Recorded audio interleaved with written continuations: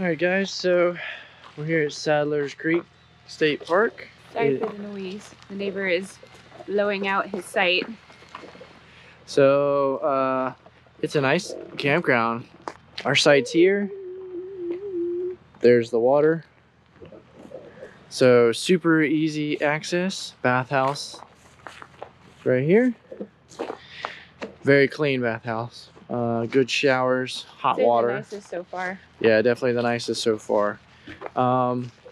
If you are tent camping though, the gravel, it is big and thick, heavy gravel. So make sure you have some pads or whatever to sleep on, or air mattresses, because the gravel is big and thick. It's not smooth and it's really jagged. So yeah, lots of deer in the campsite last night.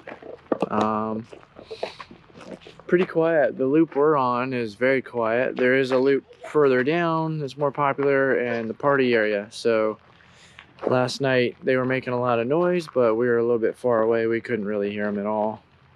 Yeah. So there hasn't been any noise here, really. I mean, the noise we hear from across the way is muffled, so it's not really like a problem. But yeah, we're here for another couple nights, and then we are headed to family for Thanksgiving.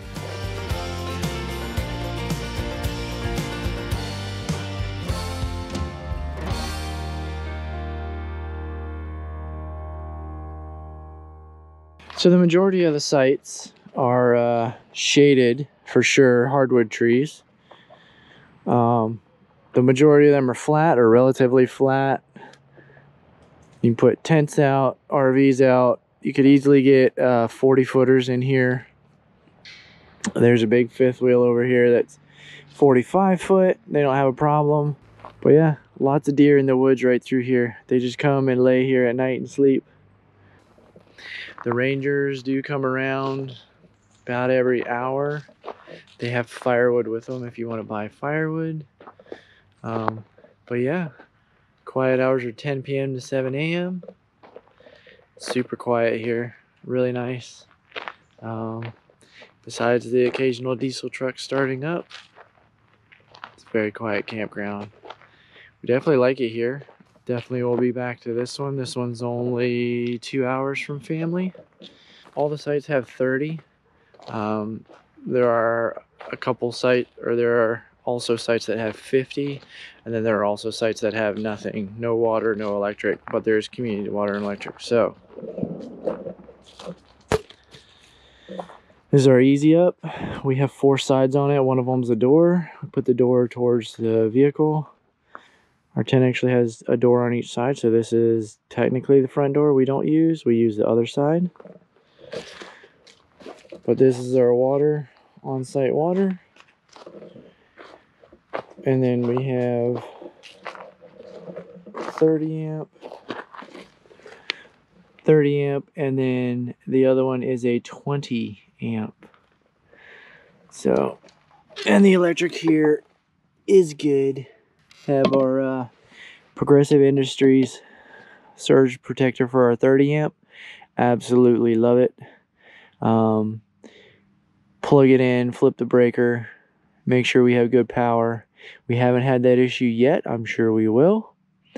Also, I have a tester for the 20 amp. We tested that before we plugged our extension into that. So our 30 amp goes to a dog bone. That's a 30 amp male to a 20 or a 15 amp female. And then we run our big thick 10 gauge wire into the tent. We run it into the tent because of my computers that I have to run. And also we run a heater at night. We picked up a heater from Home Depot. It's like 60 bucks, and that thing roasts us out of the tent. Only because the nights are about 30s to 40s. But that's why we run the heavy cable there. The green cable runs over here and into our white Easy Up. It runs our 85 quart fridge. We also have our own table. We do have benches for this. We do have the benches for this, but right now we're not using them. Mostly because we'll use the picnic table on site. Once we get our battery bank and solar set up, We will have the table and benches with us because we're probably not going to ever have to need power again. The way we have it set up, the battery bank is going to hold 3 days for us. That's with no input from solar at all.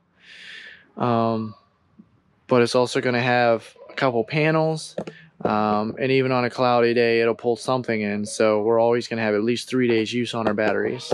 In this site we parked Black Betty right here, blocks the wind when there is wind. And our borrowed trailers here, we have our 15-pound propane bottle here. I have an extension cord, run that right here to our white table so we can grill.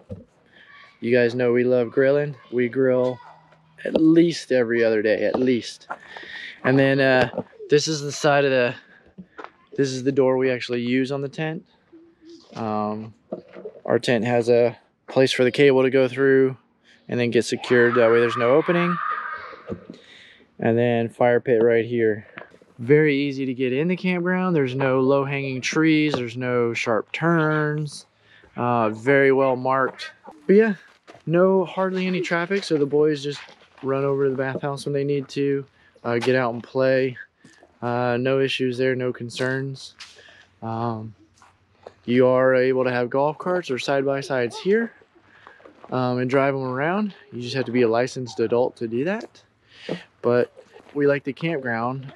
We would choose a different site, and that's only because they merged one big site into 2 sites right here. So we didn't know that. This is new, so they threw a quick little poll in here. But different site, but we would definitely come back to this campground. So if you're in the Anderson, South Carolina area and you're looking to be on Sadlers State Park out on the water, this is a great place. We do have neighbors. They have one of the sites right down here, and they just beach their pontoon boat right there. And then there's another one, they've anchored their fishing boat out a little further, and they canoe out to it or they kayak out to it, and then they head out into the water. So you can be right here and get on the water within a couple minutes in the morning, catch some fish, have a good fish breakfast if that's what you like to do. But yeah, great campground. There's a Ranger truck now doing their hourly sweep. But all the other campers here are super friendly, super nice, super talkative. So but yeah, that's it for us, guys. We're on to the next adventure.